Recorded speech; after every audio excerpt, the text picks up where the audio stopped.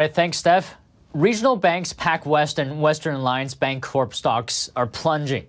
So here to talk to me about this is Daniel Lacalle, Chief Economist at Tristis Hedge Fund. Now, Daniel, to start off, what's happening here?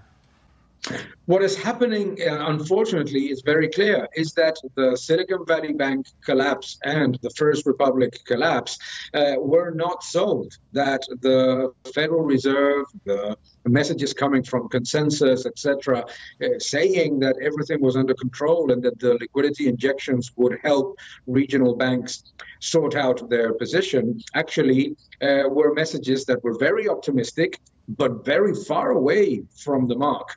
So my understanding is that this happened, their stocks plunging, after talks of a potential sale in part or whole of these banks. Now, what does this tell us?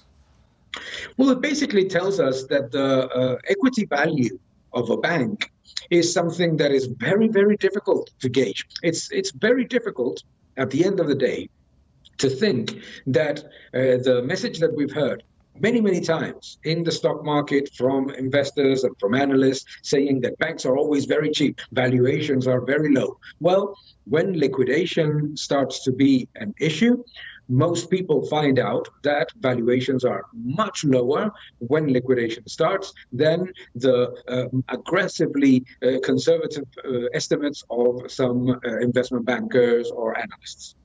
What are people afraid of, to put it very simply? Well, I think that what people are afraid of is that if the bank enters into financial difficulties, deposits are not going to be made whole, in fear that if there was a domino effect of the Silicon Valley Bank First Republic situation, they would see a very significant proportion of their deposits lost. Yeah, I think you make some great points. Thank you so much for talking with me, Daniel, today. Always a pleasure. Thank you so much. Thank you for watching this video. Please subscribe to my channel, like my videos, leave your comments below, and keep defending freedom. Thank you very much.